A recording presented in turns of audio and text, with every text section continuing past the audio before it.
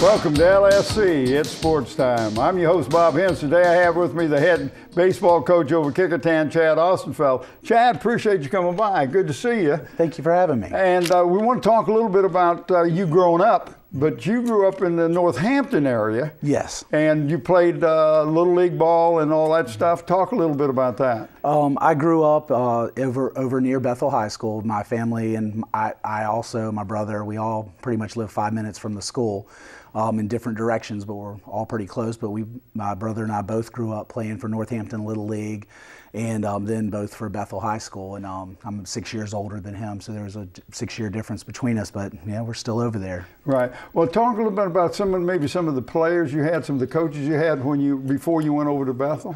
Okay. As Little League, I had a guy named Wayne Kimbler and also Fuzzy Allen. Billy Allen was one of my high school teammates, but his dad coached senior league, and his dad was, a fixture down at Northampton Little League, and he was an excellent person. I still see him from time to time because his grandson is playing.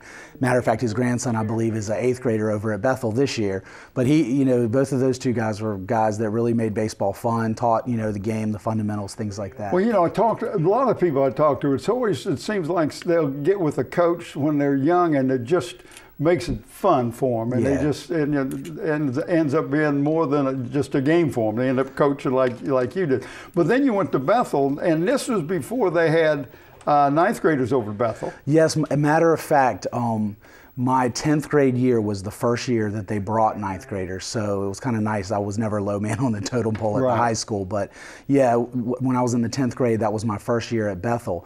And, as through my JV career, 9th and 10th grade, I played for Ray Barlow. He went on and coached at Tallwood, but he was an excellent coach. I mean, for the longest period of time, Bethel, won the district, so to speak. There is no official championship for JVs, but, every year that when I played and even up through when my brother played, they were either first or, right there. I think it was something ridiculous, like 6 years in a row they had won district. Well, I know that there was a lot of good ball players come through the Northampton League. Do you think it's because, I know you had to have good athletes, but you had to have some coaches that really got taught the fundamentals? Yeah, it was different. The big thing that was different from then and now, there was no travel ball.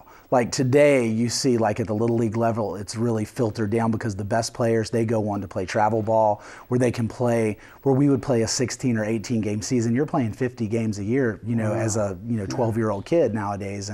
But yes, we had good people that were a part of it. There's another guy, Ross Phillips. He was never actually my coach except in All-Stars, but his life was dedicated, to Little League baseball. And the guy Hank London, his son Mike London's a coach at UVA. He was awesome. He was a league president, and he really, put his life into it. And those kind of people, made it what it was, and it was really good. Made it fun for you guys. All right, and then you finally get to play for Roger Bouchard. Yes. And we've talked about Roger Bouchard. Yes. Character, but I tell you, he did a great job coaching. Yes, my senior year we actually did win district, and so I played for him my junior and senior year, and back then, as a player, you didn't really understand him. He's very animated. He wasn't necessarily the player's coach in terms of having a really close relationship with players. As a coach now, I kind of get him more, and I really look back and I think I appreciate him more now than I did then. But he knew his stuff. I mean, we did a lot of things that, we practiced fundamentals, and, we had good practices. We worked hard, and ultimately you win a championship. We went to regionals, and we played First Colonial, and we ended up losing, but we faced a guy who went on to have a major league career. I believe his name was Jeff Ware. He played for the Blue Jays, and he was out there throwing in the 90s that night and shut us down. So. Right. Well, we were talking about assistant. Now, Roger didn't have any assistants back there, but I remember talking to Blair Wood came in, and Blair played for Roger, came back and said, well, I'll help you. And he said, well, you're my JV, my assistant coach. Yes.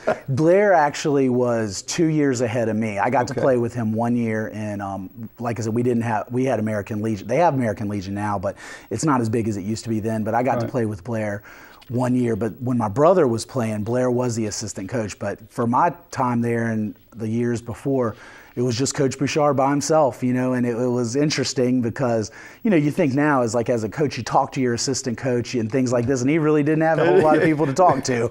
Maybe he was talking to himself, and those guys.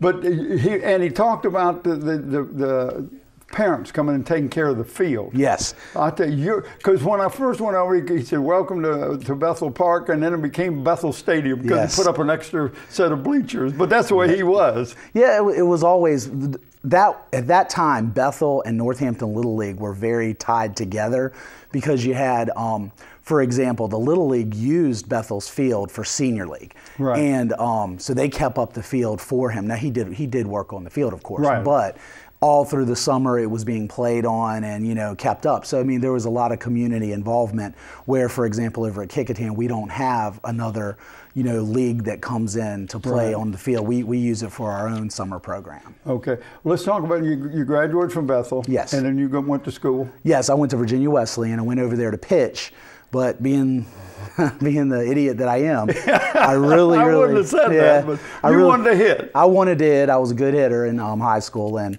I kept pushing it, telling the coach, "Hey, look, take a look at me." So he did. In fall ball, I ended up playing a couple games at first base. I ended up blowing out my knee. So then you transferred. Well, yeah, my knee wasn't quite that quick, but my knee gave me a lot of trouble, and I kept going back to the doctor, and I was having it swell up more than it should. So then I ended up going to the doctor again, and finally said, "You know what? The season's already starting. I'm not going to be able to get ready." So Virginia Wesleyan's a private school. It costs a lot of money, so I decided to transfer to Christopher Newport. Got myself in shape again after that, built up, ready for a new season. Went out and pitched in a couple fall games, did real well, and of course, coach needed somebody to play first base. I jumped on it and blew it out again. So tough lesson. Just didn't want you to play first base. No, I tell you, it was really devastating at that point. Oh, I'm sure it was. Yeah. Well, that kind of ended up, and then you went to Old Dominion, you got your degree. Yeah, I ended up, I wanted to teach and coach baseball. So it took me a little longer than 4 years to finish my degree because I kept getting distracted by baseball. I went and I umpired a couple years, but then I became JV coach at Minchville. I did that for about 7 years, taking classes here and there, but I finished up being certified for history or social studies and for special education. So right. I was hired in 2008 as a special ed teacher at Hampton High, and I teach students with learning disabilities, and I'm also endorsed for social studies. Right, and I'm going to get to that point in a minute, but you're talking about your dad and your brother. I mean, you're talking about somebody who's been around baseball the whole life. Your dad played at Kickingham. Yes.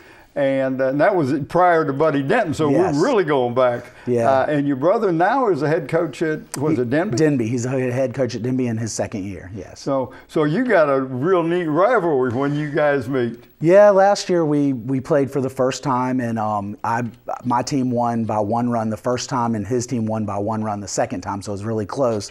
And of course, this year we're scheduled to play against each other to open the season tomorrow. So oh, wow. It's like a little civil war. Yeah, so that sounds good. Yeah. All right, now, you're teaching over to Hampton. Yes. And you're Kickingham where you got a coach. Yes. But you was talking about Myra, how well she does, the principal over at Hampton, to help you get over there. I can't say enough, for how they treat me at Hampton High School. I've heard some horror stories from other coaches, trying to do with 2 different buildings, and they treat me as if I coached in that building. I mean, it's amazing, and Miss Chambers, even today for me to be here, it's just wonderful. And then I have 2 co-teachers that I teach with, and both of them, there's days that I have to leave early, and they're fine with it. So Mr. Harris and Mr. Osterdahl, I've got to give a shout out to them. Right. I really appreciate them because I couldn't do it without them. Talk a little bit about your team, this year's team. This year's team, last year we were the first team from Kickingham baseball to go to regionals in 17 years, and we lost a big player. We only lost 3 players overall, though. So I've got. But you lost Jake Cave. Yeah, we lost Jake Cave, and there's nothing you can do to replace a player like that. Yeah. However, this is my 4th year, so all the kids that I kept as freshmen that first year, they're seniors. And I'm junior. So for the first time, I have a team that doesn't have any freshmen on the team, and not only on the team, but playing key positions. My first year, kid Darnell Ware, who's a senior now, one of the best players, in the district, he was playing shortstop for me, and just going through the growing pains that being a freshman, it requires. And I've got Kippy Holbrooks, another kid who's a senior.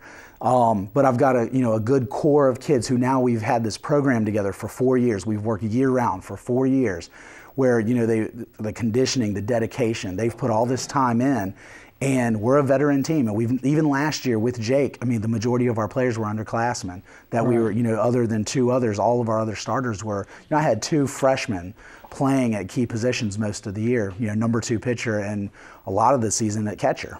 So to be successful in baseball, you have to go to your pitcher. And fast pitch softball, same thing. Yep. You've got to have athletes at the positions, but if you don't have somebody get the ball across the plate and have more than one pitch, you're hurting. How are you set up for pitchers this year? We actually, I'm fortunate. The guy who, on paper, he's our number 1 pitcher is named Nate Matheson, and he is a sophomore.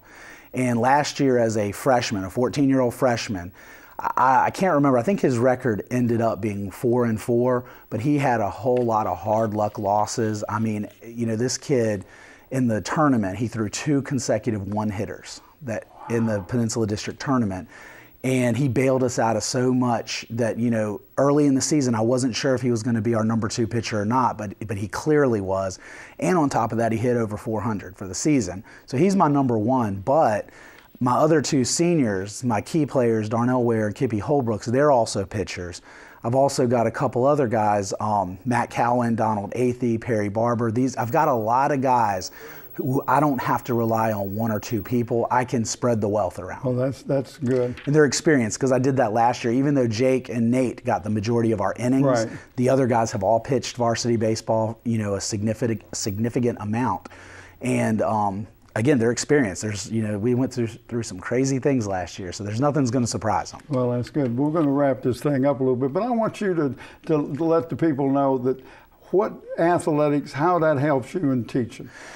Especially over at Hampton High School, being a social studies teacher, it's really, I have a lot of fun taking the past. Like, a lot of kids don't understand why we study the past, but especially a lot of the wars and the things that we study in world history, you can relate them to sports, like how football teams operate, things like that, or how basketball teams, you can, teach them how it relates, and they understand that. And I think that's one of the things that's, really fun, is you can, give them something and say, hey, when you're playing basketball or when you're playing football, so we have a lot of basketball and football players in class, you understand that this is why they did a certain thing. Like we talk about the Spartans, and the way that they fought in a phalanx. That doesn't make sense to them today because, they're thinking, why are they just going to stand there? And then when you explain to them, think about an offensive line in football, the light goes on and they say, I get it. And they understand. It's the teamwork, and little things like that make it worthwhile. Well, appreciate you coming in. Well, thank you so much.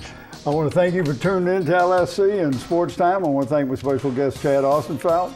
I'm your host, Bob Hitz. Till next time.